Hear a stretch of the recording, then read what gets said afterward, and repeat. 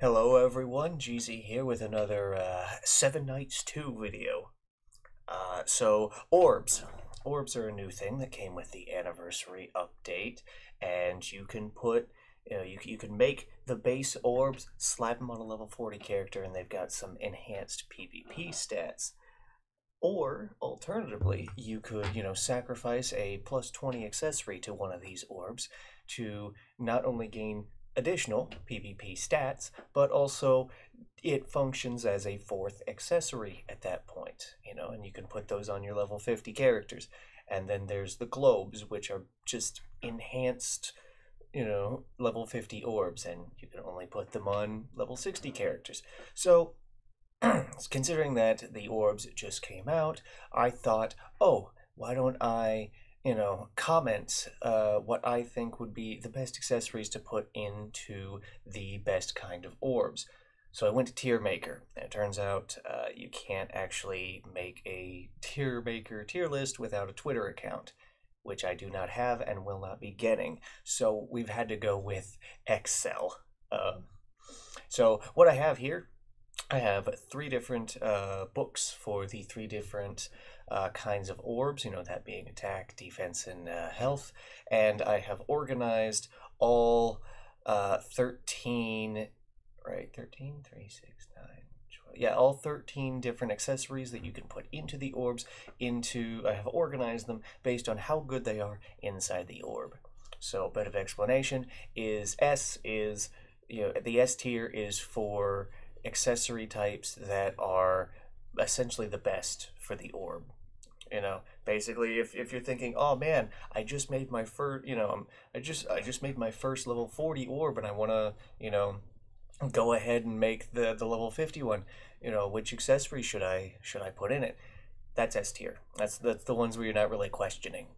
A tier is for accessory types that are good, but they're not really, the best. And B tier is for, you're just for accessories where you're just doing it for codex at that point. It doesn't really make sense, or, whatever. And this is not just for PvP. I'm also taking into consideration PvE. Namely the guild raids with the dragons. So, we've now that explanation's out of the way, we're going to start with the attack orbs. So, actually, before I start, a little disclaimer.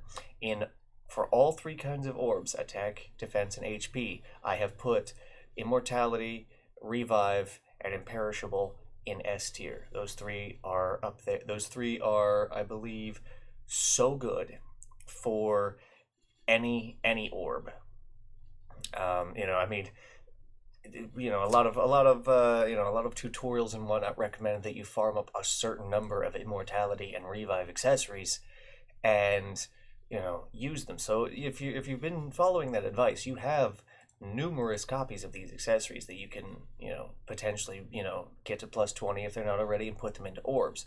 The reason why I put imperishable here, despite its rarity, is because it's immortality, but it has a slightly different effect, but it's still immortality. So those three, S tier all the way. Anyway, now that that's out of the way, we can finally start truly. So Mirage is in S tier primarily for PvP reasons.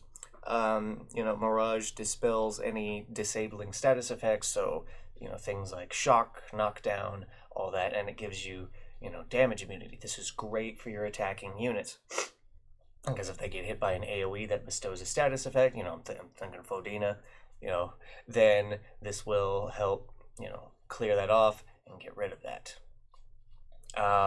Destiny and Superman are both in S tier for the same reason. They're damage steroids. Now they do that these two do increase your damage in a different way, but it's still an overall damage increase, and thus it just makes sense to put it in the top tier for an attack orb.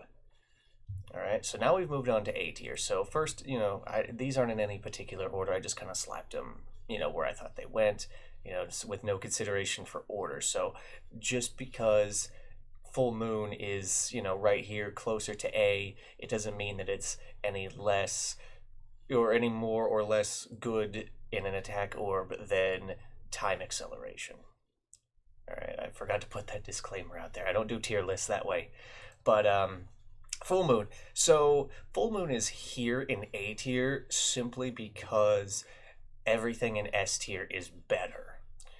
That and you really Full Moon really I don't think sees a lot of use in GR or GW or Arena. So it's kind of just here in A. I mean, it's a solid choice, but it's not the best choice.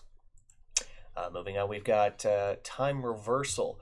Now, Time Reversal is a tricky set to advocate for because it if you really want to get the best effect out of it, you need a 3-piece, which, I mean, duh, you need a 3-piece for all of them to get the best effect. But Time Reversal is a special case because of what it does. And what it does is it removes buffs and inflicts debuffs.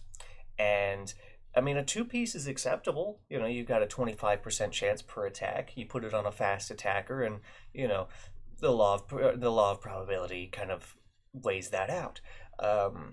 But when you're and these are also really somewhat difficult to get.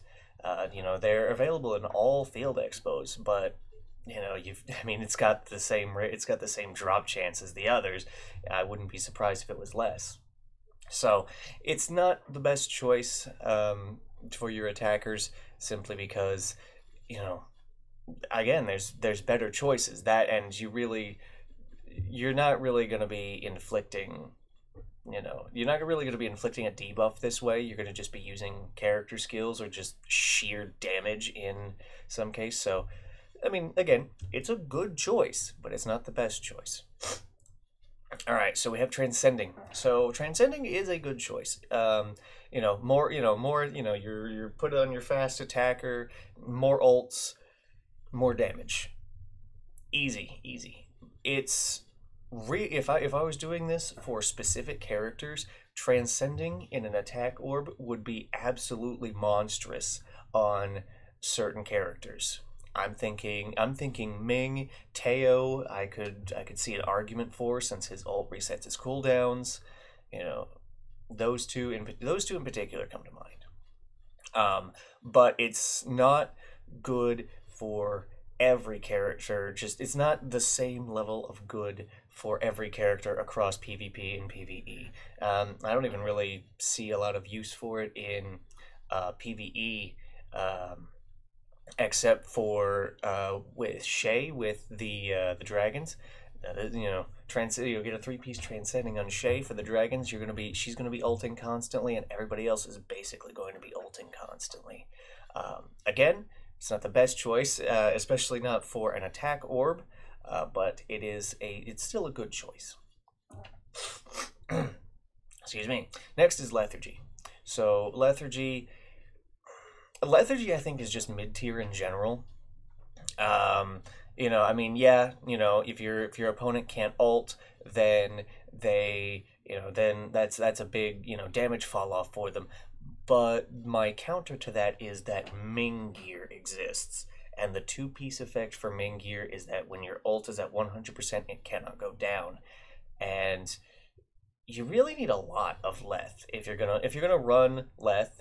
You need a lot of it in order to actually, manage to, kind of completely suppress the opponent. And it also has no use in GR, so that's why it's A tier. For orbs, at least, Time Excel. Time Excel is so much better for supports. It's good for your DPS units, your damagers, because more skills equals more damage and the possibility for more status effects, but the other, the S tier pieces are just better. Now Time Excel is so good in GR for your supports. I mean, it's basically best in slot. So it's A tier for your attackers. And now finally B tier. So Indomitable.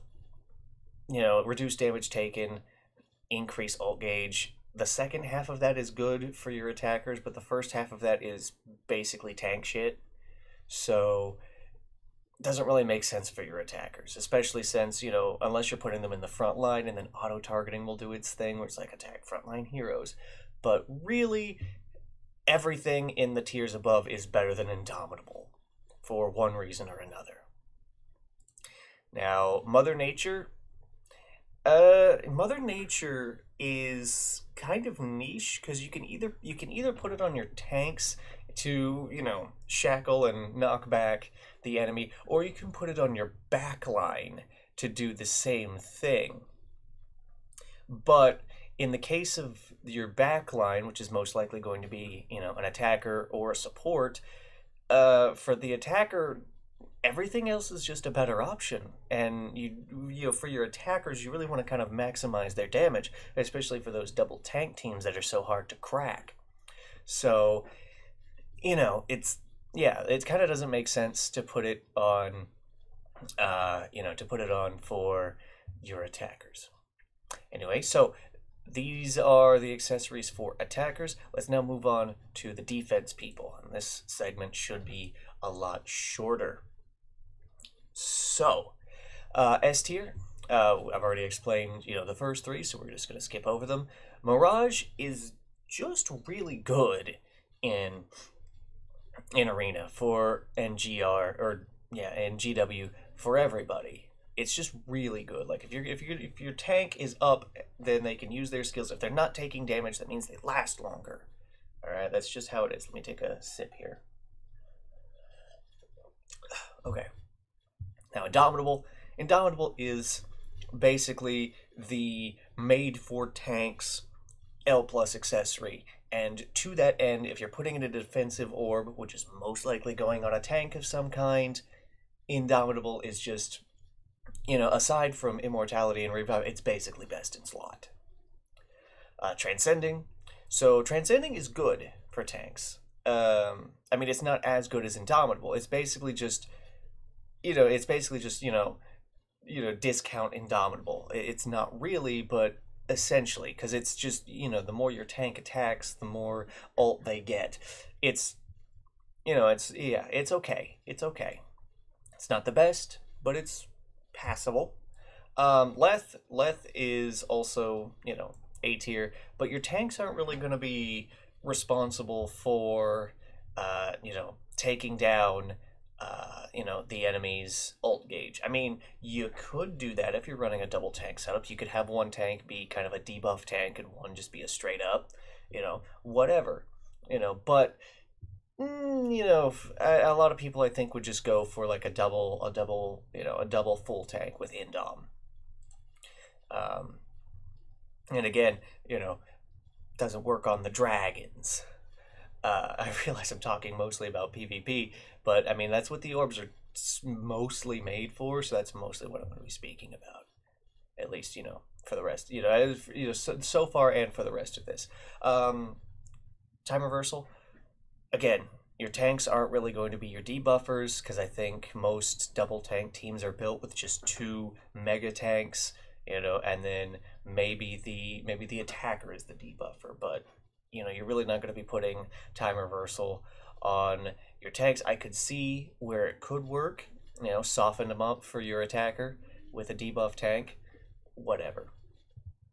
Now, time excel, again, attacks leading to more skills, that's good. And tanks have, defensive skills, Big Rudy's got his, shield and reflect, Red Rudy's got his link, you could even consider Karma a tank. His barrier that he casts at the beginning, or his instant teleport. That works too. Jave, his shield comes up more. It's okay, but again, most people I think are going to go with Indom, just in general. And finally, down here to B tier, lots of stuff in B tier compared to attack. So, full moon, your tanks aren't really damage dealers, so the spread of full moon damage isn't really going to do much. Mother Nature, You know what? Actually, let me move Mother Nature right here. Because I think Mother Nature would be good, but not the best. I mean, you need it's the same thing with kind of time reversal, where you need a lot of it to really get an acceptable level of effect. And so if you were to put that in an orb and put it on your tank, then I mean a shackled enemy and a knockback enemy can't aren't necessarily doing damage, which makes your tanks last a little bit longer, but you know it's just not it's really just not as good as Indom. I think the benchmark for comparison here is it as good as Indom? You know, Superman and Destiny, they're damage steroids, not for tanks, basically. Not for this is not for tank. These are damage, and this is a debuff, so not for tanks, basically. All right, so that's and this so this is what I've surmised for basically tanks, and I guess Karma, because he's kind of a tank. But anyway, finally the HP, and this is where GR comes into play, because there's not really a lot of supports in PvP unless it's a double tank setup or the like. So this I'm mostly going to be talking about GR. So naturally, top three, duh. Not Leth. Mirage. Mirage. This is probably going to be where I talk about PvP. Mirage. I mean, it's just good in PvP, so it's gonna be pretty high tier. So next, Transcending. So this one just I said this earlier. You put a three-piece Transcending on your blue Shay and go into GR. She's gonna be basically ulting constantly if she's at level 60, and as a result, the entire team is going to be ulting constantly. Big damage potential in GR. That's really the biggest advertisement that I could put for Transcending is put it on Shay, get big damage in GR. Now, Time Excel, again with GR, you're gonna have a healer in every single one of your GR teams.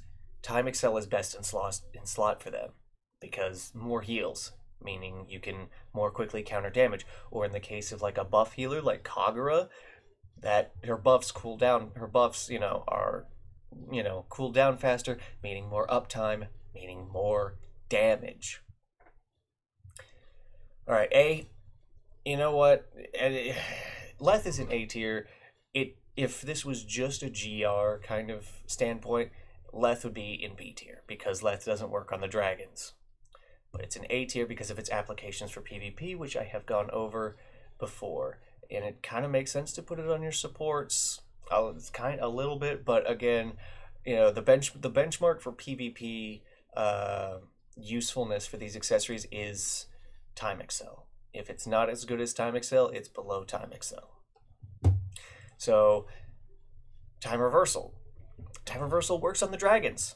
The blue dragon buffs himself right before he does, Land of Thunder. This can take that, this set can take that away. I have a three-piece on my Chris, I realize he's not a support, but if you were to put it on a support, it works on the dragons. So, it's good, but again, it's not as good as Time Excel. Mother Nature is good for supports. Your supports are, they're not tanky like the tanks. Yeah, they can heal themselves, yeah, they can buff, but they're not. They're a bit more fragile. So putting this on like your backline healer, a 2 or 3 piece on your backline healer to, get just kind of delay a backline assassin, good stuff. Not as good as other options, but good stuff. Indom, works for supports in. Indom works on everybody, really. As long as they're taking damage, Indom works. It's just not the best because, your healers aren't supposed to be taking damage. And if they are, that means you need to kind of move them around a little bit more. Transcending is just better for them. In this case, Transcending is better than Indom for healers. Since most of the time your healers is going to be at the back, just throwing attacks out to build ult, and Indom doesn't work if they're not taking damage. So, A. And finally, B tier. These are damage steroids. Your healers aren't supposed to be dealing damage. I mean, yeah, Full Moon does have a debuff attached to it, but Time Excel is just better for that, or Time Reversal is just better for that. So damage steroids, not good for healers, which are generally going to be getting these HP orbs. Anyway, so right, that's what I've got. These aren't like the hard facts. These are just my own thoughts on everything. So if you disagree, go ahead and leave a comment. If there's something I didn't consider, it's highly probable that there is. So go ahead and let me know down below. And until then, happy hunting making orbs. I'm doing the same thing. Until then, later.